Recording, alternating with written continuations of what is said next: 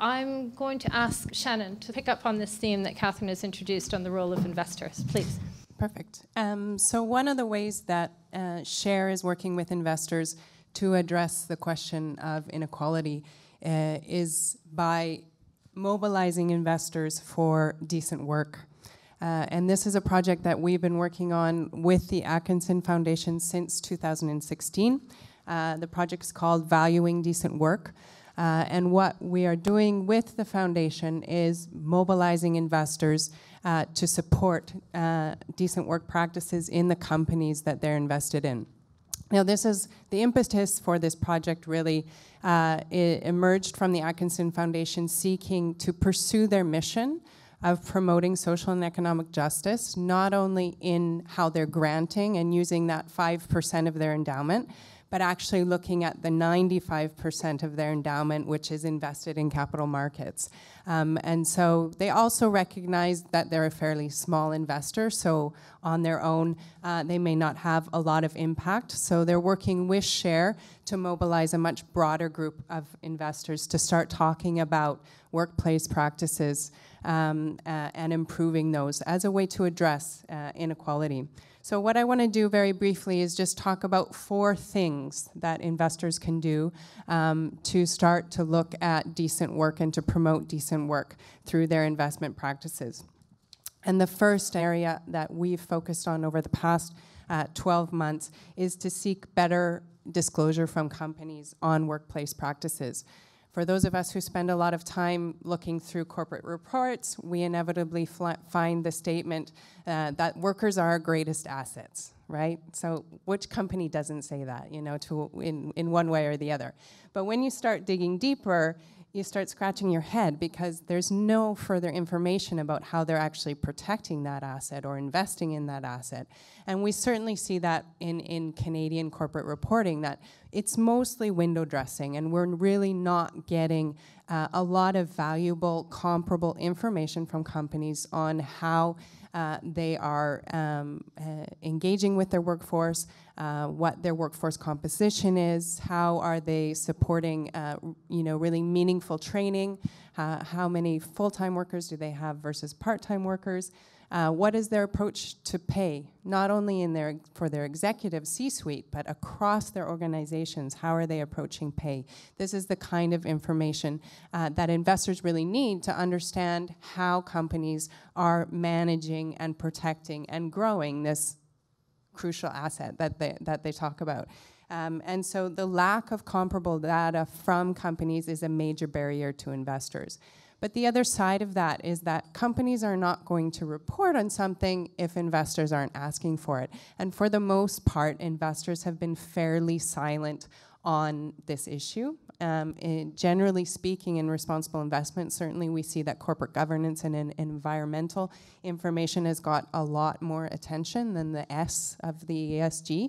But more and more we are seeing investors interested in this and wanting further information, partly for some of the reasons that Catherine mentioned in terms of investors really recognizing the systemic risks associated with this growing inequality. So we need investors to start asking for more and better corporate reporting, and that certainly will be an ongoing focus for our work with the Atkinson Foundation over the next year. The second area the second way that investors can start looking and supporting decent work is to engage with companies in their portfolios, not only asking for better reporting, but actually asking for better practices.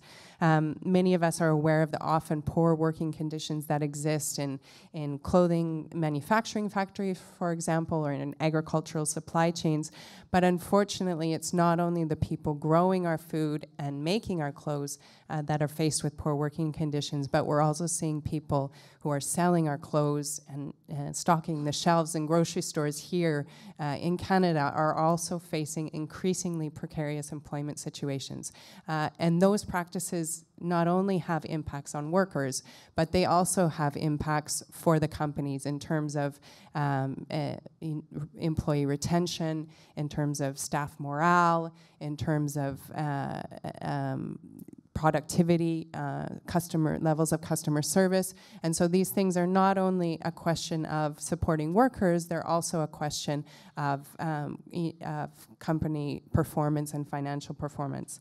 One of the areas that Share has been engaging with companies on in the retail sector, for example, is on-call shift scheduling.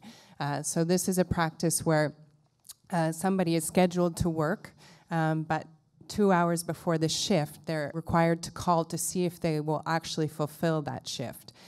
So this is something we're seeing in the retail sector in Canada, in the food service sector, in the hotel sector. So obviously this is a practice that causes a high level of stress for workers. They don't have secure income. They don't know if they're working 40 hours or 20 hours over their pay period. But again, it also contributes to this instability for companies in terms of high level of turnover, low staff morale, certainly seen evidence of impacts on productivity and levels of customer service.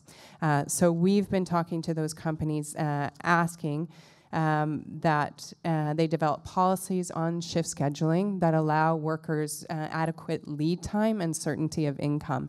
And the interesting part of those conversations are actually when we see retail companies particularly using franchise models. And so they may have a policy in place that applies to their corporate operations, but not necessarily to their franchise operations. So also looking at how they are applying policies across their operations, not only for their corporate operations, but also for their franchisees. Third one, very quickly, talk to your investment managers. This is the very basic thing that any foundations or universities or pension funds can do, is just simply ask your investment managers, are you looking at workplace practices? Is this being integrated into the way that you're making investment decisions? If so, what kinds of metrics are you looking at? Are you looking at employee retention, for example? Are you looking at certain levels of sales per employee or sales per square feet? What are the kinds of metrics that you're looking at? Training hours, there's a number of very valuable metrics, but what are investment managers actually looking at and incorporating into their investment decisions? And finally, the fourth one I'll just touch on is that investors have an opportunity to look at these kinds of practices and labor standards not only in their public equities, but in other asset classes.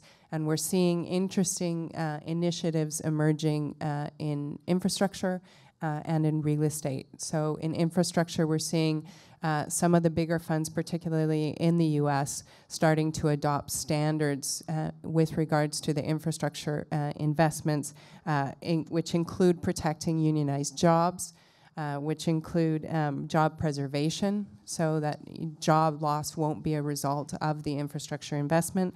We're also seeing some standards around preserving public assets.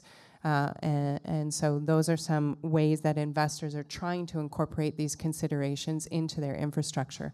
On the real estate side, there's been a longer history of the use of responsible contracting policies, which are ways for investors to uphold and show their preference for contractors that have strong labor standards or are unionized, both in the construction side of the real estate, but also on the operations side. So with regards to security staff, for example, cleaning staff in the ongoing operations of commercial properties.